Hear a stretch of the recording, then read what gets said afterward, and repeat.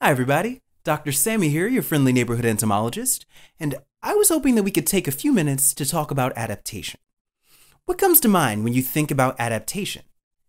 You might think of cryptic morphology that helps organisms hide from predators, scaly armor or spines to protect organisms in a scuffle, or increased melanin pigmentation in the skin to shield an organism from the damaging impacts of harsh sunlight in really sunny areas. And if this is the sort of thing that you thought of, you're right. These are all adaptations. But what people often miss about adaptations is that they all help organisms survive and reproduce in a particular environment. The word adaptation can refer to a trait that makes an organism more suited to its environment. But it can also mean the process by which a population becomes dominated by organisms that are suited to their environment. The point is that adaptation happens in a population as its organisms accumulate adaptations. And this all happens through the process of natural selection, which you may have heard about. With natural selection, we see organisms with beneficial heritable traits increasing their share of the gene pool in a population because they're more likely to mate and produce offspring. This means these well-adapted organisms have higher fitness, a measure of an organism's ability to survive and reproduce in its specific environment. These traits or adaptations make the organisms better suited to survive and reproduce because they're better suited to the specific environmental context that they live in. That is, our green caterpillars blend in and thus survive better on the green leaves, and the orange caterpillars on the orange leaves. As you can see, natural selection is intimately intertwined with the environment in which it takes place, and this is why natural selection can lead to adaptation. Even the concept of adaptation is diverse. Adaptations can be anatomical, changes to physical structures, or physiological, changes in the function of these structures, or adaptations can be changes to behavior. We see this with honeybees adapted to life in Africa, sometimes called by the suboptimal names Africanized honeybees or killer bees.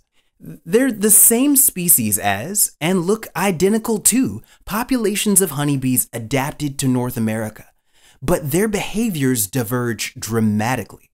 Because the African populations are adapted to life in a hot tropical environment, sometimes they construct nests right out in the open air. Nests in open air?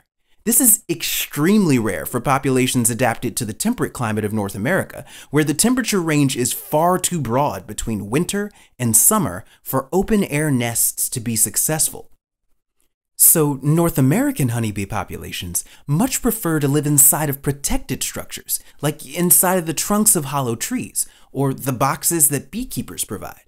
Nests in protected structures. And in Africa, there are also more large, fearsome predators interested in getting into the bee's nest, so the frequency of traits related to hyper-defensiveness is much more common than in populations adapted to North America, where there are fewer aggressive predators. Heightened defensiveness, low to moderate defensiveness. The success of honeybees adapted to life in Africa left a lot of people worried that they would be similarly successful in North America and replace the honeybees there. But those concerns ignored the connection between adaptation and the environment. Traits that helped those bees survive in Africa and even helped them in similar environments found in many regions of tropical South and Central America, well, those same exact traits were liabilities in much of North America. Okay. So this is all fascinating, but you may be wondering, if natural selection is passing out adaptations, why doesn't it choose better stuff? Fish tend to get eaten by birds and bears a lot, and that's gone on for literally millions of years. So why haven't fish populations developed something like laser eyes or teleportation? Instead, when a population of fish does evolve defense, it's typically something like a few bones that it already has, getting longer and sharper and protruding out of their fins, like in the case of the three-spined stickleback fish. These spines protect the stickleback from birds and other predators, but only if the spines are long enough to make it difficult for that specific predator to swallow them. Birds with wider throats are still able to eat even fully grown fish with fully elongated spines. Laser eyes really do seem like they would be more effective. It's almost like natural selection is just tinkering with whatever it has lying around, instead of going out and buying something new and perfectly suited to the task. And that is exactly what's happening. Populations don't adapt by accessing a bottomless well of awesome problem-solving options. Quite the contrary. With natural selection as the driver, adaptations can be pretty limited. You might already be tracking with the idea that if an increase in fitness is what natural selection is after, you don't need an adaptation that allows you to incinerate all of your enemies. You just need one good enough to solve whatever problem is keeping others in your population from surviving and mating. If that's a kingfisher bird eating the other fish, the resolution might be just a spine that's only half a centimeter longer than the other fish's. That's the reason why we see adaptations that look like natural selection just grabbed whatever happened to be lying around and modified it. Because it kinda did. A turtle's remarkably protective shell may look fancy and novel, but it's literally the turtle's overgrown ribs fused with its spine. A narwhal's face spear? That there is just a tooth that grew all the way out of its face.